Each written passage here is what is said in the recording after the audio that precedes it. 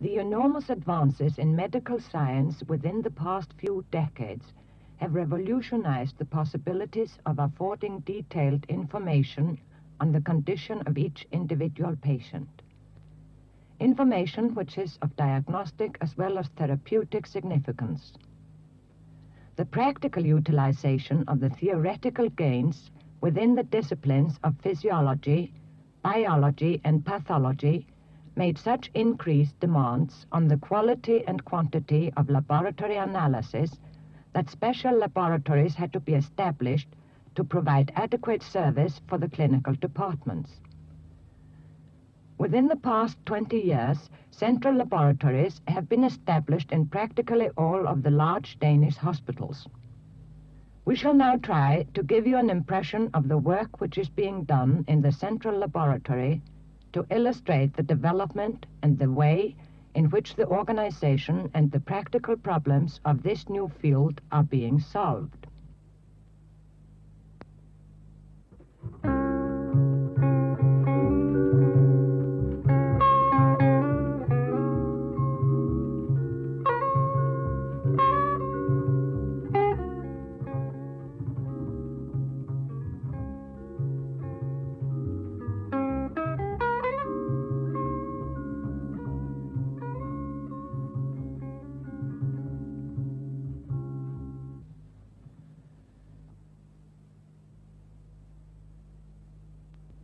When today a patient consults a doctor and the doctor feels that a number of laboratory studies are needed to assess the condition of this case, he refers the patient to a central laboratory on an outpatient basis, or, in more complicated cases, the patient may have to be admitted for elucidation. Here the patient has been admitted and the clinical investigation is being done. The initial laboratory analyses are then prescribed. The nurse checks off the analysis on a numbered requisition slip, which has the same number printed on detachable gummed labels used for marking the test tubes in order to reduce the risk of mixing them up. The slip is taken to the central laboratory and placed in the box reserved for the department concerned.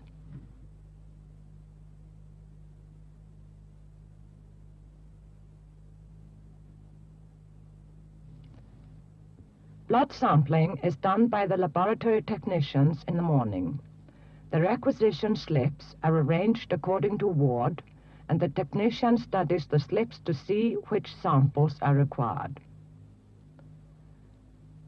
The tubes used for the sampling are as far as possible disposable, delivered in a dust-free packing and thrown away after use. This greatly facilitates the daily routine and saves labor, as no cleaning is needed. The tubes are now placed in a special basket with blood sampling equipment. We also use disposable needles and lancets, which are available in sterile packings.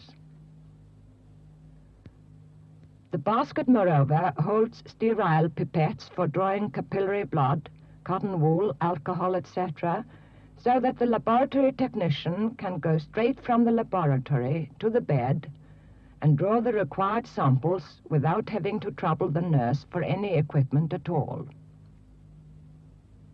At the bedside, the technician makes sure that the name on the requisition slip corresponds with the patient's name. The venous puncture is then carried out, and the tubes are filled with blood. As a general rule, one tube for each analysis.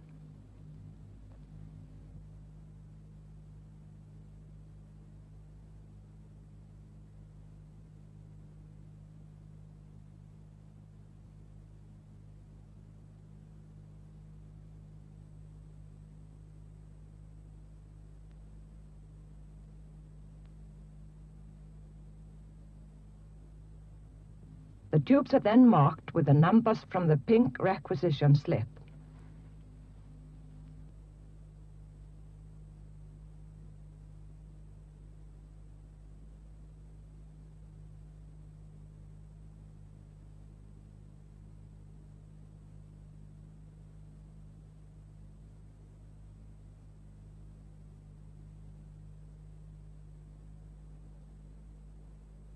On arrival at the laboratory, the technician sorts the tubes, placing the samples for the individual analysis or sets of analysis in the same rack. The racks are then distributed on the various workplaces as each analysis is done in a particular place. The same afternoon, the requisition slips are returned to the clinical department with the reports of those analyses which have been completed already. In case an analysis takes more than 24 hours, an extra slip has to be made out and sent to the department when the analytic result is available. The hematology laboratory receives all samples for hematological studies. For practical reasons, these studies are done on stabilized venous blood so that whenever convenient and with the same pipette, the blood may be distributed for the various analysis and staining procedures.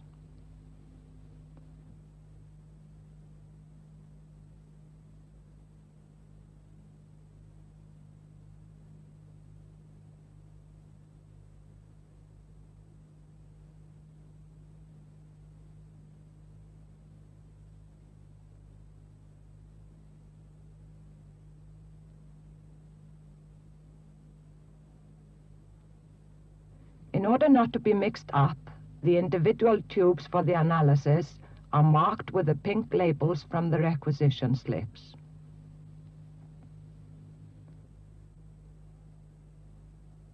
To ensure that the blood cells are still homogeneously mixed in the plasma, it may be expedient to use a special mixing apparatus in which the tubes holding the blood samples slowly rotate.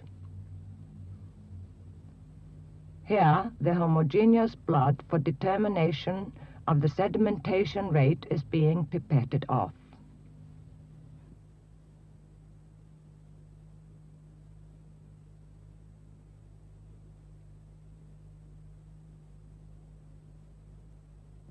Determination of hemoglobin is carried out in a photoelectric filter photometer.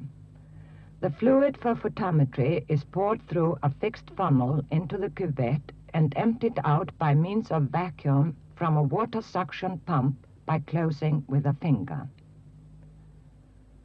Routine daily control of this photometer is done by first adjusting to 0 with distilled water in the cuvette and checking whether a stable aqueous solution of a red dye gives the predetermined deflection on a scale.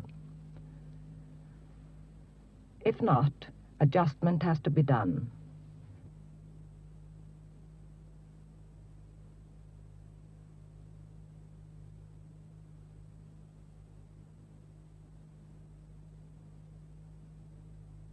When the apparatus has been adjusted, the individual samples may be read in rapid succession as the hemoglobin concentration in gram% is printed direct on the scale.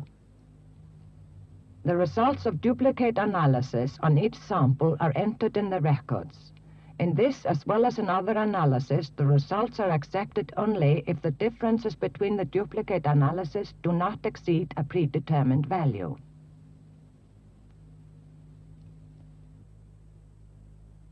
Counting of red cells can be done quickly and accurately by means of an electronic measuring equipment. The principle of this method is that a dilution of blood in physiological saline at the ratio 1 to 80,000 is sucked through a capillary opening across which the electric resistance may be measured.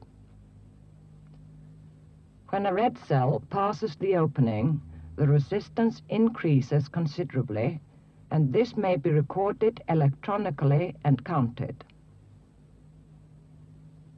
The dilution must be so weak that only one blood cell passes at a time. The entire counting in the apparatus takes approximately 45 seconds. During this time, 40 to 50,000 blood cells have passed the opening, depending on the number present in the blood. The number of red cells in millions per microliter of blood is read direct from the apparatus. Better reproducibility, about ±2%, is obtained by this method than by counting in the usual counting chambers. A van Slyke manometric apparatus is a standard equipment in practically every clinical laboratory throughout the world. It is employed for a large number of analyses whose final phase consists in the development or liberation of gas. The sample plus a reagent are enclosed in a special chamber by means of mercury. By further lowering the mercury, a vacuum is produced, and then the chamber is shaken in order to expel the gas from the liquid. The van Slyke apparatus is not suitable for large series of analysis, for which methods based on a diffusion technique are generally quicker. Such a technique may be exemplified by the determination of urea by the Conway method. To this end, we use a glass dish divided by a concentric glass wall into an outer and inner chamber. The sample is placed into the outer chamber together with the reagent, in this case serum with urease, which splits urea, forming ammonia. The ammonia is then liberated by adding potassium carbonate, and now it can diffuse in the gaseous state over the glass wall to be absorbed in the boric acid solution in the inner chamber where it is titrated. The entire system has to be closed airtight by a close-fitting lid having a hole which can also be closed airtight by a glass stopper. Through this hole, reagents can be added to the outer as well as the inner chamber. You have now seen the addition of the reagent in urea analysis and the mixing of the reagent and sample in the outer chamber during manual rotation of the dish. This brings us to the stage at which diffusion has taken place and the titration of the boric acid is to be done. The container is placed on a magnetic stirrer and hydrochloric acid of a specified normality is passed into the inner chamber until the liquid turns red. The number of microliters of hydrochloric acid which has to be added corresponds to the concentration in serum in milligrams percent. One of our most common analyses is the determination of creatinine in serum. We sometimes do between 100 and 200 a day, and this, of course, requires a high degree of rationalization.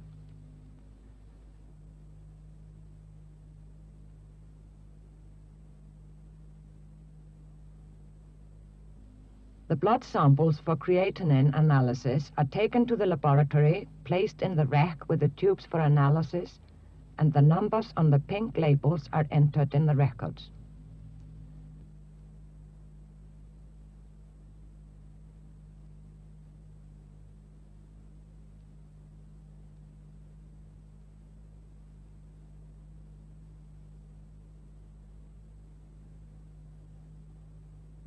Serum is pipetted off with a so-called Carlsberg pipette, which is available in various sizes.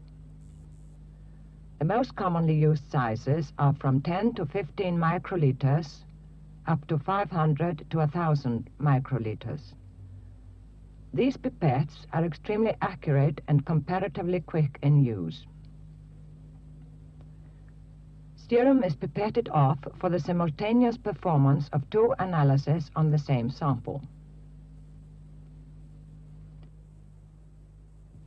Proteins in the sample interfere with the analysis and therefore have to be precipitated by adding sulfuric acid and sodium wolframate. For this purpose, we use semi-automatic Krog syringes, which are extremely accurate and very quick. Plastic stirrers are used to promote mixing.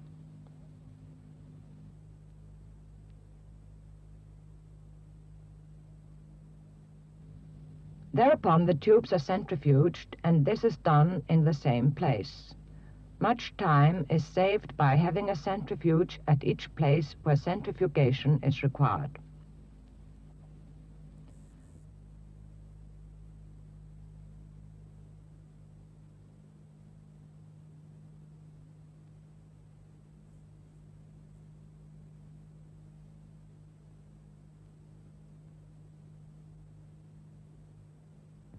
The precipitated protein has now been centrifuged down, and the clear supernatant contains the creatinine to be determined.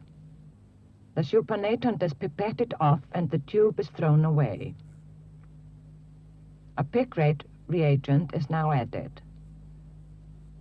It forms with the creatinine a reddish color whose intensity is proportional to the creatinine concentration.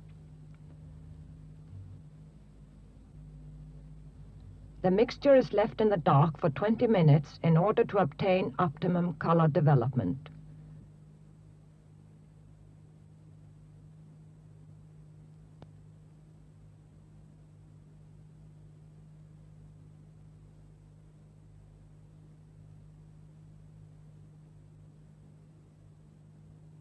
There is a distinct difference in color between the two sets of duplicate determinations.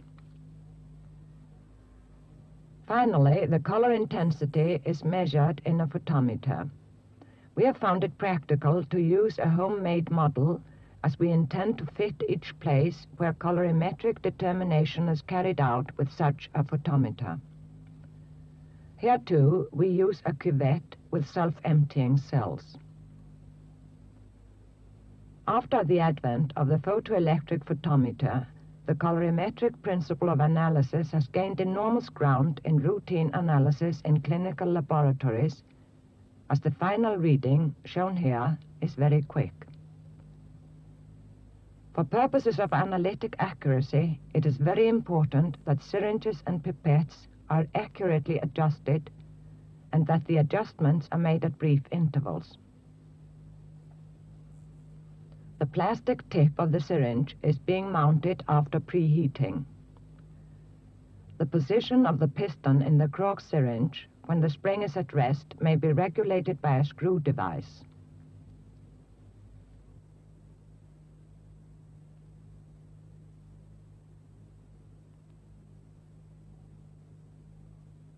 First, the weighing glass itself is weighed on the semi-automatic balance.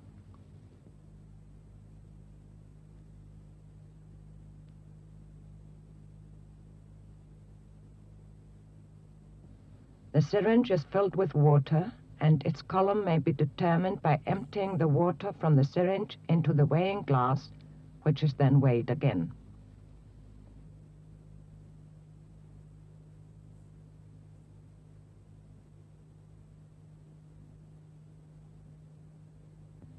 Here, determination of bilirubin in serum is being carried out. Quite a large number of these determinations are done because the university hospital is a therapeutic center for infants having jaundice because of rhesus incompatibility. Capillary blood is used. The tube containing the blood sample is amber-colored to avoid any decrease in the bilirubin concentration caused by daylight. 25 microliters of serum are used for the determination. Various reagents are added to produce a characteristic color whose intensity is finally determined in a photometer.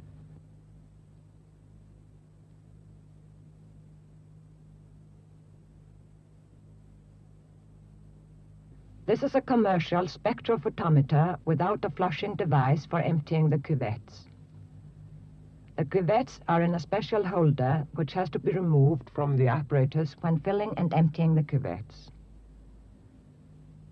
The setting of the apparatus is checked on a blank, and then, one by one, the samples are pushed into the light beam, and the galvanometer deflections are recorded. Finally, the concentration of bilirubin is calculated by means of a table.